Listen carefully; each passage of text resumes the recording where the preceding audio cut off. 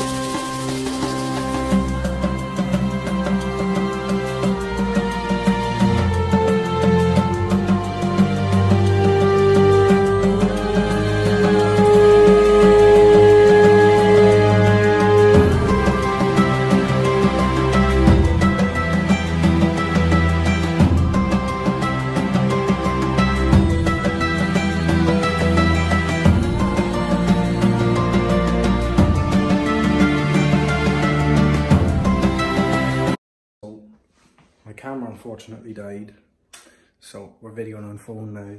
So if for some reason I know there's a wee bit of a difference, there is. I'm videoing on my phone, but that's really it. Nothing else is going to change. Cooking's staying the same.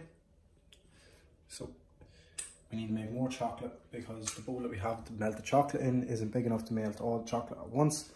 So we need to make it in 2 batches. Improvise, adapt, overcome. So we just finished off the other half of the Rocky Road there. So we're going to put that in the fridge. So that is the Rocky Road done and dusted. Next up is to make the buns. So Hannah start putting some butter in there now. I'm going to see if I can mix these two together first. Because I don't know if I'll be able to mix like the butter and the eggs without a mixer. So if you want to maybe try and mix them with a fork or spoon. Just do 2 for now and I'll see. Don't have a hand.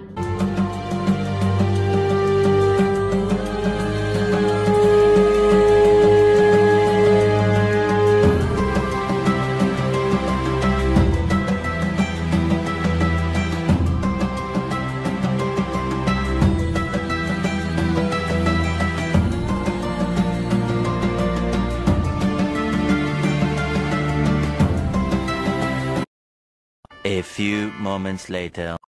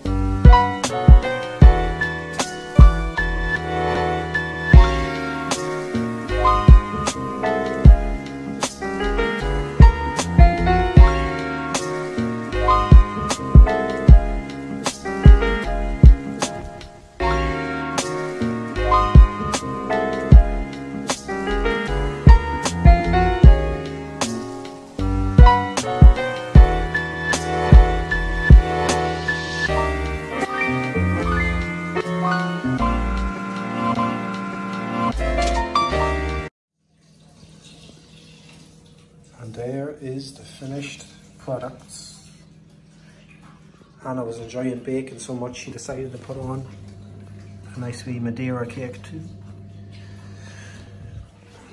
So there'll be plenty of tea drank. Alan and Hannah done, even though Hannah's doing the clean up, as per usual. Done. Make sure you like and subscribe down below. And comment if you have any ideas of videos you would like to see. Until next time. What's up guys? Thanks for taking time out of your day for watching my vlog. Make sure you like and subscribe. More content coming up. Boom.